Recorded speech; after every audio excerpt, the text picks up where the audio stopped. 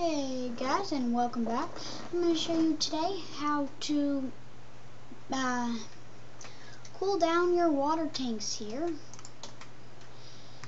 So basically my thing over here is overheating, and I'm going to teach you how to make sure it cools down. First thing you're going to need a pump, and it's pump 515. Get one of those. You're going to need some pipes. Make sure you get the right one. Get the cobblestone waterproof pipes. You're going to need as many of those as you think you're going to need. Your rest are going to need an engine. I recommend the combustible engine.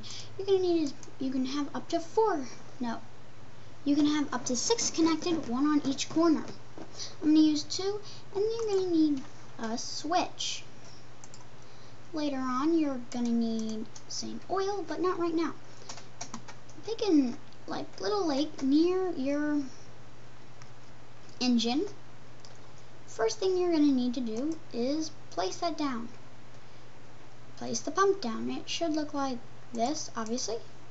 And you should see this little black and yellow tube come out. Next thing you're going to do is place engines on the sides that you want. Make sure it is touching. From there, on either side, right next to it, you are going to place switches. You're going to take pipes, connect them to the engine, such as the picture shows here, and you're going to connect it over to the engine over here. Next step, after I get this done, what you're going to need to do next is put oil in the pump. We connected them to it so it will get water automatically. You're going to need oil bucket. You're going to need, I'd fill it up about halfway on each. There we go. And then fill up the same exact one on the other side. The more you have, the stronger it is, and the more water it can get at a time, and the faster it pumps out. So usually the more engines the better, but you don't want them to overload. That's why you pick the pipes to it. It should start pumping, and you should see the water on each engine start filling up. This is because the engines are pumping into the tubes, but the tubes are also pushing it into the engines. That is helpful. Usually when it gets up to the top, it should stop pumping in. It should get up to the top pretty fast, and then it should start filling up the pipe. As you see here, it will slowly start to go into this engine. This engine is on red, which is not very good. It goes from blue, which usually means it's not being used at all, to green. Starts to turn red to orange. Orange is not good at all. This is orange right now.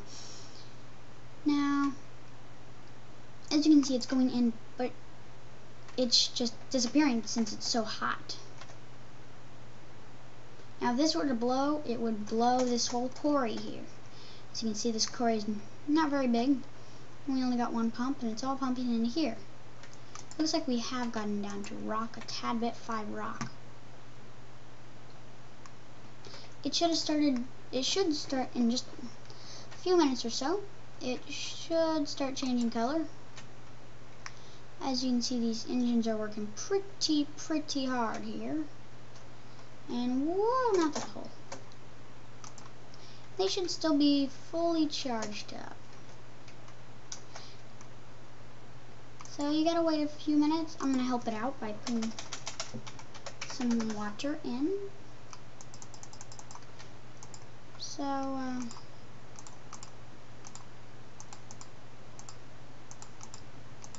just going to help it out a little. It may take a little while for it to build up enough energy and water energy to kind of die down.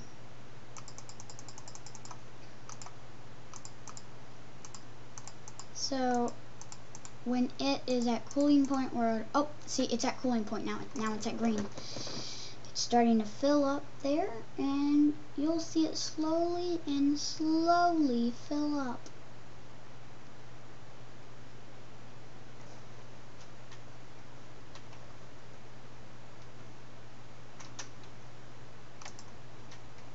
And that engine there is also powering this quarry here. So if this were to shut off, my quarry would too. These water, I don't know, I just felt like putting it there. But the water that's powering that is over here. This is a little stronger. Oh, these are on red. That's not good. I'm going to shut these off. Now the only problem with those is if you shut them off, they're usually done for. Which is sad. But it looks like it's probably starting to get filled up. Yeah, so, and you can always manually fill it up, but you just gotta keep an eye on. Oil doesn't run out as fast. Got all these pipes running around here. But that's basically it.